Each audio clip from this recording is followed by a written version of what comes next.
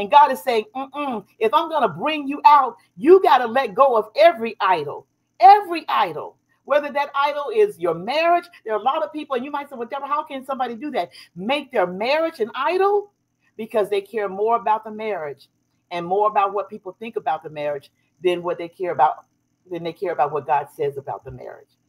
Okay, so you make an idea of the idol out of even the thought of being married. Listen, this message might take some time over the next few weeks, but we're going to get it done, right?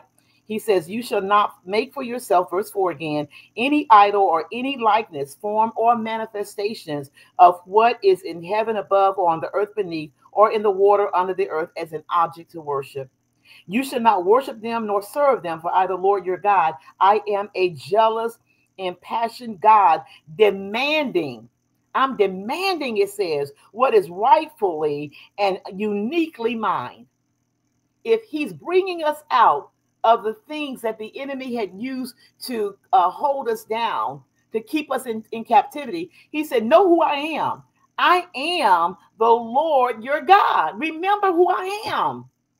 Else you'll go right back to that place that he set you free from. This is a message of love. It really is.